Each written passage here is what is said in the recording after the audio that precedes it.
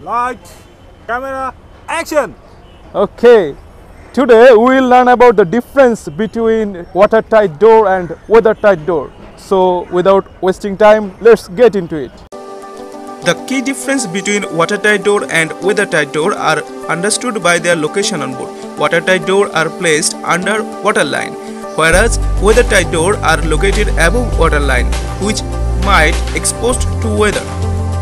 The secret behind this is watertight door is introduced to withstand water pressure, whereas weathertight door is introduced to withstand only a certain amount of water pressure which is expected during bad weather, and the wind force which is not as strengthful as water pressure. Now let us consider the difference between watertight door and weathertight door.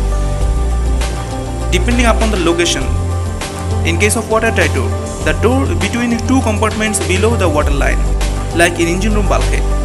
In case of weathertight door, the door above waterline, like poop deck, forecastle deck, accommodation, etc. In case of water tightness, for the watertight door, water tightness is tested by mounting the door hatch into a tank and applying required water pressure from the inside. For the case of weathertight door, it is usually tested with a water hose, depending upon the preventing capacity. The watertight door can prevent passage of water in both directions when subject to a head of water pressure.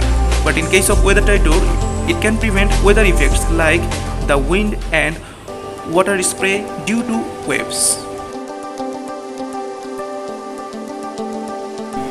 To understand the SOLAS requirement of watertight door and types of watertight door are described in the end screen video.